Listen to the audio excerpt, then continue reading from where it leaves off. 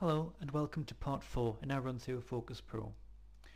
Let's begin straight away by having a look at the employee details for an individual employee. So we'll just right click on here, go to employee details, and the screen comes up. So under the contact tab we can see various parameters here, person's name, job title, payroll number. We can enter various contact details and this national insurance number. Clicking on group, we can select up to 5 different groups that the person may belong to. Clicking on rules, this is where we can select what working schedule this person belongs to, or if they happen to use the rota, we just simply select Users Rota. A weekly rule, this is where we select the weekly rule which we looked at during part 2 of our run through. Down here, if the person wishes to have the hourly rate put against them, which can be used for reporting purposes, we can enter this in here.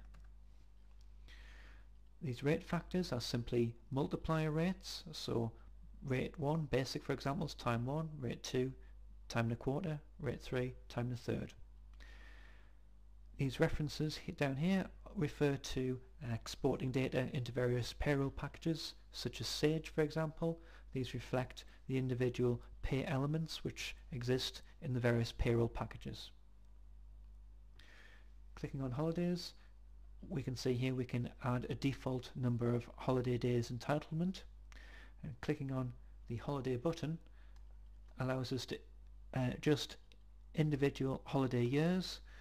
So we can add an extra lieu day in there. We can subtract a day from here if we wish to for this particular year. We can set a maximum carry forward value if we wish to.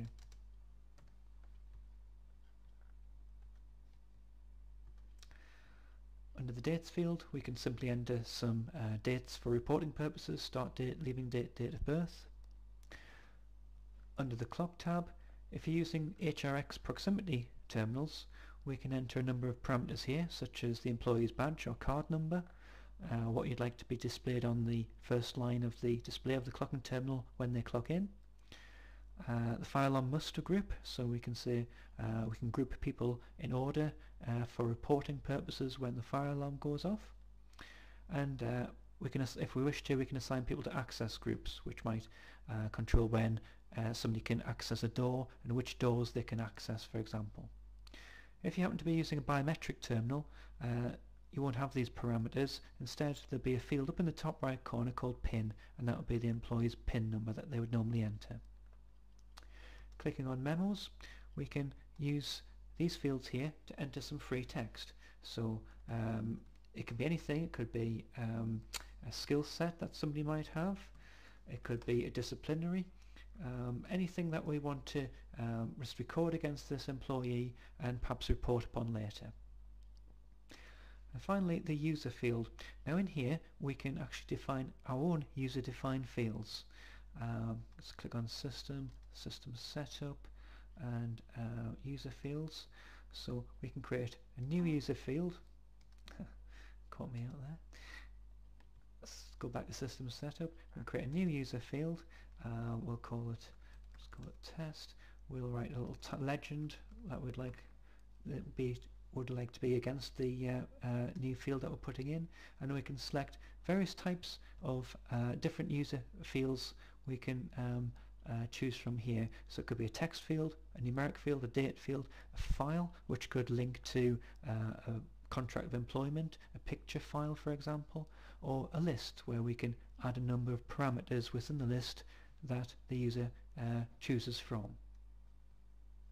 So let's just select a text field and click on Save. Let's go back to our employee and we can see the new field has appeared here. Okay, well, thank you very much indeed. Please move on to part 5, where we'll be looking at some of the absence reporting. Thank you.